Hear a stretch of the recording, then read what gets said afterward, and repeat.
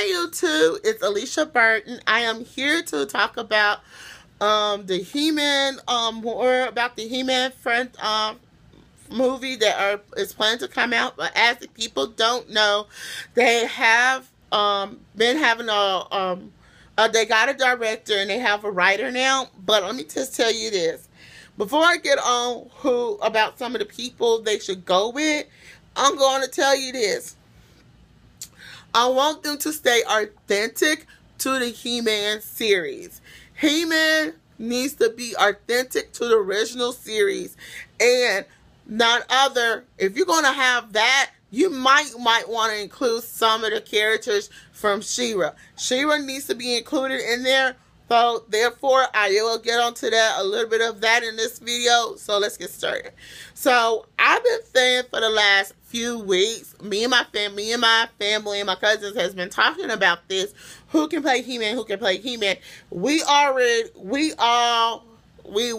voting. We was doing this. This was something we did over the weekend, and we put down our last votes, and we decided that Roman Reigns of the WWE would be the perfect He-Man. Why? He's built up like He-Man. I can see him wearing the shield and the furry bottoms. Even though he has black hair, I wonder would he not mind dyeing his hair blonde for the role. That's what I mean. So we agree on that. Now, another character I have always thought somebody from the WWE looks like. If everybody knows the character Evil Lynn. Evil Lynn was always Skeletor's right-hand woman. She helped him, excuse me, with plots, with everything. And she was a sorceress. But her father is a warlord, a warlord sorceress. So, you don't get much of that, but I'll tell you about that in another series. Excuse me. And the person who I feel like could play her, y'all might not be surprised. Former WWE superstar Melina. Melina has this sort of like Cupid bow right up in here. She has a Cupid bow right in here where her hairline is, and she looks like Evil Lynn. Dead gone ringer, she looks like her. Now,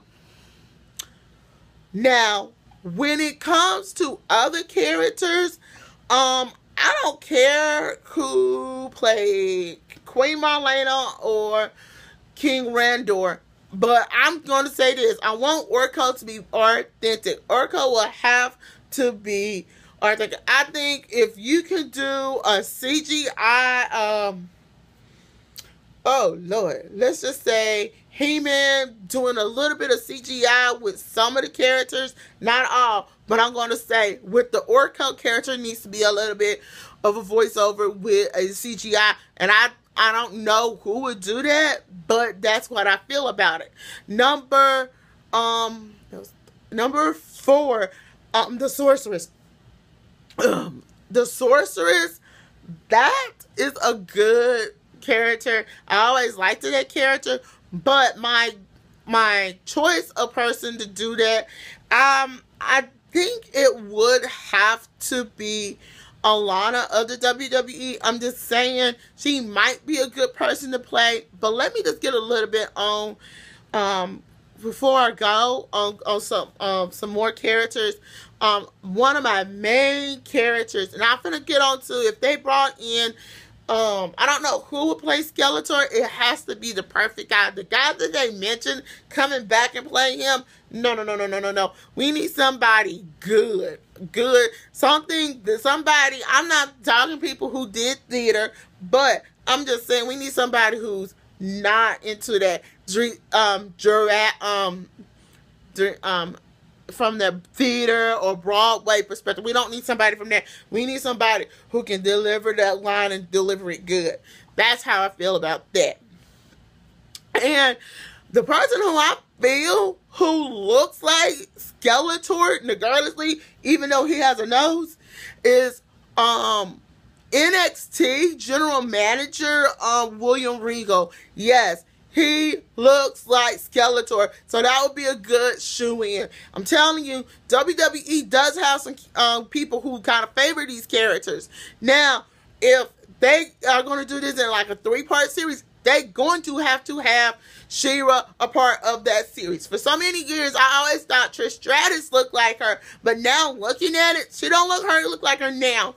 But I'm going to say like this, if they actually added He-Man's twin sister, She-Ra, in there, I believe Blake Lively would be able to pull that off. I'm sorry, Blake Lively would be the one to pull off that She-Ra character. That's one. Number 2, I have a former WWE diva who looks like Captra. Yes, y'all remember Captra from She-Ra. If they have to bring another villain to be part of the franchise, but she's the villain, she's the evil one from the She-Ra franchise, it would be Captra. So Captra will have to be played by former WWE diva Victoria. But y'all, that's what I wanted to bring that into play, because my question is, if this is going to be a successful Masters of the Universe, are they going to bring in his twin sister some way or shape or form?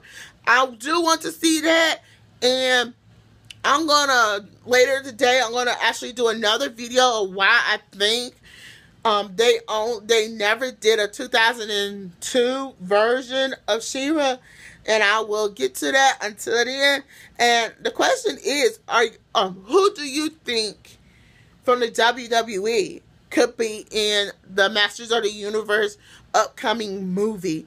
Those are my picks, so let's see what you think. And do you agree with me that Blake Lively might make a good She-Ra?